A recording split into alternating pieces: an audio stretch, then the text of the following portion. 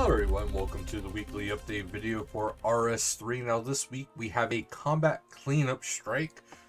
So this is a ninja strike, essentially all focused around getting combat cleaned up. So some of the highlights include elite dungeon drops have a unified drop rate per clear. This includes changes for duos and trios chasing those Eldritch crossbow drops. Fighting Virago fight will be pacier and raking on Raksha more consistent. Abilities have been updated, including the Smoke Tendril. Get ready for some guaranteed critical hits. Boss fights can now be measured in milliseconds. Time to snatch a new personal best by 0.6 if you can. We'll get more into that into the patch notes. Up next we have the Prime Gaming, so if you have it, this month you get 7 days of membership, a currency pack stuffed with 35 treasure hunter keys and 200 rune coins, and you have until, well, no, you can start claiming it on March 15th, so pretty directly. Actually, for most places you can claim it already. Community Showcase, we have some different renditions here, if you will, of the imps, the implings as we know them. But we have the Essence Impling, Zombie Imp, the Pirate Imp, and the Dragon Imp. This is made by Glaciite, and it looks rather impressive, and it would be nice to see them actually get updated as well.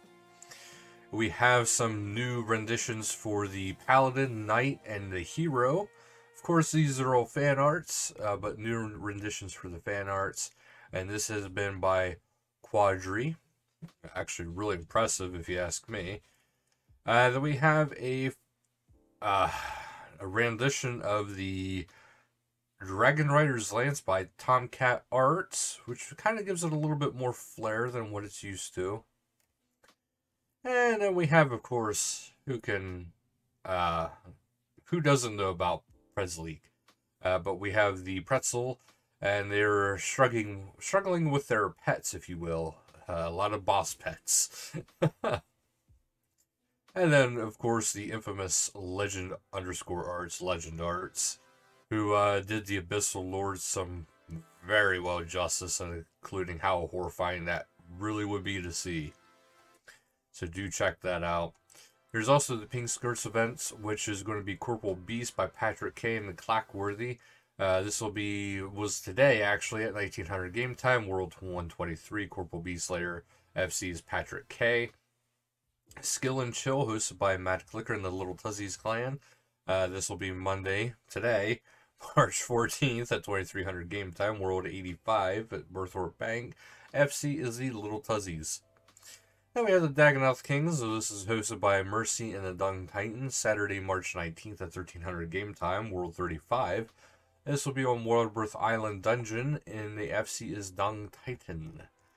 And that is a good chunk of today's stuff, except for now we got to go into the patch notes. But before we go into the patch notes, I do actually want to let you guys know there is the Jagex launcher. The open beta is currently live.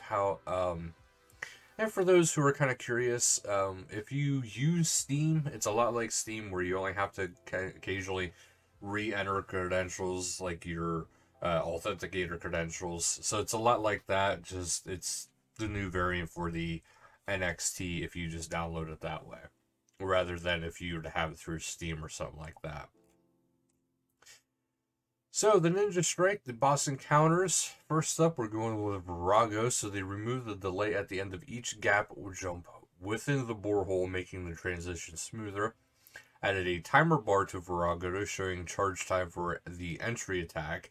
Reduced the charge time of Virago's entry attack from 33 cycles, 19.8 seconds, to 20 cycles every 12, well, up to 12 seconds. Virago's entry attack now deals 70% of your max life points in normal mode and 90% in hard mode, as opposed to the fixed amount shared between players. The encounter will start even if the player is killed by Virago entry's attack. In solo encounters, players can now jump the gap in the first phase without needing Virago to be facing away from them. In the phase 2, the gravity fields required to progress have been reduced from 4 to 2. In phase 2, the bring him down activity is now twice as fast. increases the bleed damage from 150 to 250 in normal mode, and from 250 to 400 in hard mode to accommodate the change. Raksha will no longer change targets unexpectedly, as has been doing in rare cases. This will most likely stop Raksha from attacking the first player to attack instead of targeting the player who began the encounter. Updated the rockfall damage area from 7x7 to 5x5 to better fit the size of the visuals. In Phase 4, various block tiles have been removed from the west pipes. Also in Phase 4, the Shadow Enema will now be absorbed more consistently when moving through within the close proximity. The Shadow Enema no longer has an absorb option to prevent accidental interactions. Queen Black Dragon reduced the length of the intro animation for the players who had previously defeated the Queen Black Dragon. Next, reduced the length of the intro animation to allow the encounter to start faster. Tezcalzuk, the portal at the War's Retreat in the Max Guild, can now be attuned to an alternate portal arriving point in front of Tezcalzuk. The Faithful portal at the War's Retreat has been updated with similar functionalities. Elite Dungeons, the drop rate of unique items across the modes has been increased to give unified drop rate per clear. Temple of Eminishi, Ancient Scales will now drop from 0 at 50% and 33% of the solo rate in duo trio modes. Respectively, these rates are per player. Dragonkin Laboratory, the Draconic Energy will now drop from the Blackstone Dragon at a 50% and 33% of the solo rate in duo and trio mode, respectively. So, the more people you have, the lower your chances are. These rates are per player. Greater ability codexes or codices from Asalarn, Varric Lith, and Blackstone Dragon per player. So solo is 110,000, becomes 120 and 10,000. Duo went from 60 out of 10,000, which is unchanged, and trio is 40 out of 10,000, which is unchanged. So solo got a little bit of a buff. The Shadow Reef, the Eldritch crossbow pieces from the Ambassador per player. Solo is unchanged at 180 out of 10,000. Duo is now 60, well, was 60 out of 10,000 and is now 90 out of 10,000. Trio was 38 out of 10,000 and is now 60 out of 10,000. Abilities and spells. Smoke Tendrils up first. It's not a bug, it's a feature, so just a heads up. If you've been using the Smoke Cloud or the Staff of Armadillo since their recent introduction, you may have happened to know upon a hidden bonus. They both work with the Smoke Tendrils abilities to guarantee a critical strike. With this feature wasn't originally intended, it's led to some interesting interactions that they rather like. So they made some change to ensure critical strikes functionality is part of the Smoke Tendrils ability itself, rather than a bug. So, a happy accident. Damage is now calculated in a more standardized way. It will no longer give adrenaline twice per hit when affected by the Tsunami ability. It will be affected by both the Precise and Equilibrium Invention perks. It will give critical strike when each hit reliably. The damage inflicted on the player is now calculated separately from the damage dealt. A critical strike that increases the damage to the top 95% can still occur through the Biting Invention perk and other bonuses. The Ruby Aurora spell now reliably applies the buff to other players. The Havoc, Snipe, and Dragon Breath abilities can now be used to temporarily disable Accuracy and the Doom's Prayers. The Impatient perk will now work with Slice, Piercing Shot, Rack, and Rack and Ruin. The Surge, Escape, and Bladed Dive abilities will no longer cause you to enter a combat stance. Using these abilities while in combat stance will still maintain it. Using these abilities while adrenaline is draining will still cause you to enter a combat stance. So if you have any kind of adrenaline, you will be in a combat stance. Herblore Bombs. Increased the max throw range to 10 tiles, updated the throw option to use on the active target, improved the use functionality, so when used from the backpacking, it can now target ground coordinates. The bomb can now be thrown at an NPC more consistently, which notably fixes the issues with large bosses that are surrounded by blocking and, etc. This is by Stellarn and Raksha, for example. When dragging a bomb to the bar, you will now be able to choose the interaction mode you wish to use. This will allow you to use keybinds for both the throw and use options. Okay, so boss kill times have been updated to include milliseconds, added a new option in the settings to toggle precise adrenaline value, which shows decimal values for adrenaline if necessary. This can be found under settings / combat and action bar / action bar.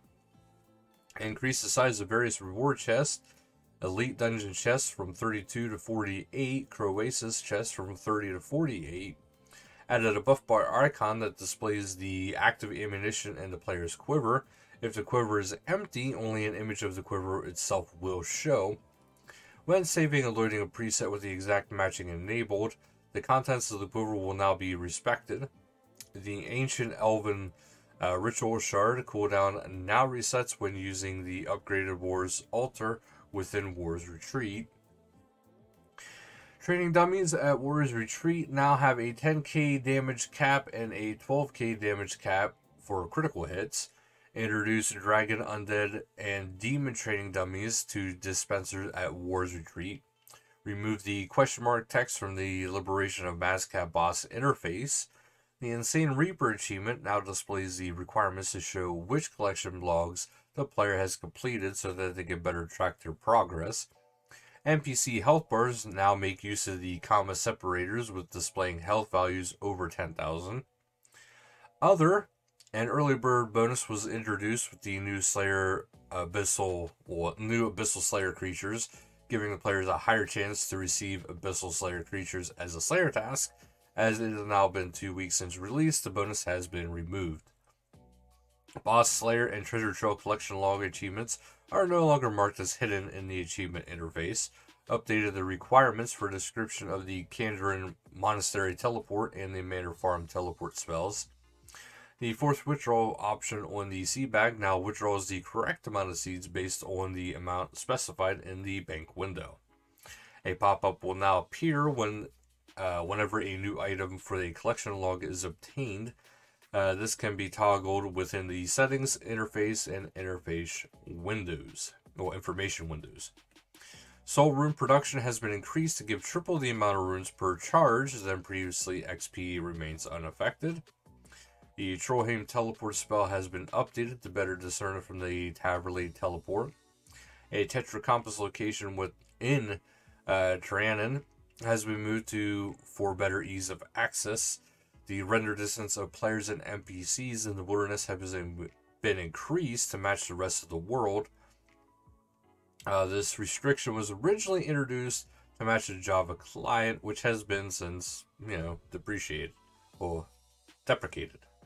Whatever. Legacy hit splats can now be selected for miscellaneous hit splats, such as poison, heal, split soul, etc. The tab key can now be used for a custom keybind.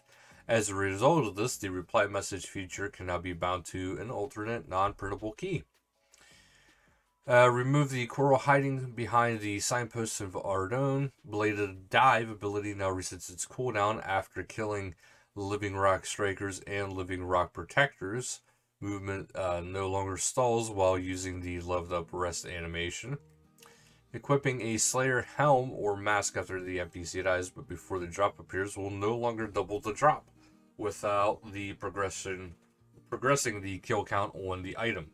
For a drop to be doubled, the items must be worn for 10 seconds before the drop appears. Whetstones can now be used to repair the fleeting boots. Cosmetics are no longer forcefully changed when entering a sinkhole. The Blast Fusion Hammer can no longer be equipped in the main hand. Players can no longer attempt to recolor Biscuit Pet. Brill Thox Duder's name is no longer censored whenever it is typed in chat.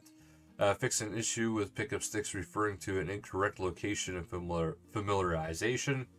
Fix an issue with the glaciites and Archglacier Arms HP resetting during an encounter. Fix an issue with the reprisal going to be activated without a target and with an ability Q turned on. Fix an issue with the magic notepaper not noting the larger sandstone blocks, so 2, 5, and 10 kg.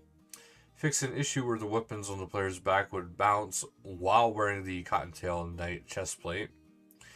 Defense pylons can no longer attack player in the boss arena. And Xavier's pet green coloring is now consistent when overriding legendary pets when summoned by itself. Quite a bit of patch notes this week, guys, so thank you guys so much for watching. And until next time, later, guys.